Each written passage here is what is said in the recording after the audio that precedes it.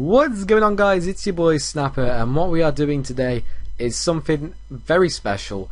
We are revisiting one of my first and probably best watched tutorials on my YouTube channel, and this is basically on how to animate black bars. Now, what the difference is between that one and this one is going to be on Adobe After Effects, whereas the last one was on Sony Vegas Pro. So let's go straight on into this. What you're going to do is just drag your clip into a comp, and just drag that out a little bit, and you can put a CC on that. I'm just going to use Baker's Clean because it's quick and easy and I don't have to muck around with anything, and it looks awesome. So what we want to do is go onto your new and go on to solid and make sure it is black, and just make sure it's comp size. And so what you're going to see is it's just a black box now. So to change that, we're going to type in CC Chores on the Effects and Presets tab, and just drag that onto the black solid and change the completion.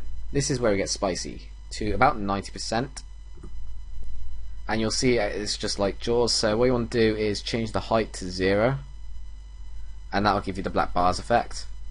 So you're going to want to find where you shoot the bullet, or wherever you want to put the effect. I think it's around about here. Fortunately, it's taking its time for me. It's about here, I think. Yeah, it's about here. Let's go a bit forward. Okay, so he shoots the bullet about, let's go a few frames forward. He shoots it about there. Yeah, there. So what you want to do is go onto your CC Jaws, or go onto your black solid and type in Effects, sorry, by E, and go onto your CC Jaws and go a frame back and keyframe the completion, and then go a keyframe forward, and then drag that down so to whatever you like, so maybe about there. That's quite nice. And then go where you want the effect to stop. So let's say after he scopes out, and then just quite simply take that back to 90, and there you have it. That is your basic boom. Looks clean as anything. You add Twixtor to that and you've got a really nice little effect. I guess what you can do is add Gaussian blur to your clip, and this will make it look really nice. Just go on to my black side and click U for keyframes, find the keyframes.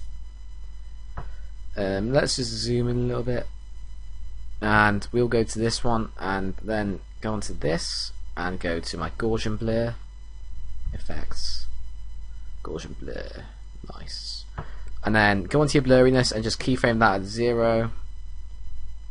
Next frame, maybe type that up to about 10. Is what I've always done with it. About 9ish maybe, I don't know. Yeah, it looks alright. Okay, and then just find the end where you ended the black bars. It's about there, yep. And then just change the blurriness back down to 0. And if I quickly RAM preview this out, I'm hoping it's not going to lag, because obviously, you know, I'm running Camtasia.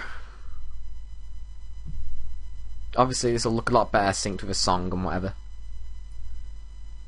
Just RAM preview that out. So yeah, guys, what would you think about my new tutorials coming out? Because obviously most people watch that, and that's what I got most of my fan base off of. So if you want to see more of this, just hit me up with a like and a comment, and tell me what you'd like to see, because I liked making tutorials. They were quite fun, and then I kind of lost motivation in kind of editing and GFX, and I started sniping, and then the rest is history, I guess. Okay, and then I failed there. That would have been a really sick quad, triple into quad, but you know what, I failed. That has RAM previewed out now. You didn't see that again? That looks so clean and just really nice. I love it. I just love that effect. I just think it's amazing. So yeah, guys, that has been how to animate black bars in Adobe After Effects. So thank you guys for watching. I hope you enjoyed this. This has been your boy Snappah. Peace!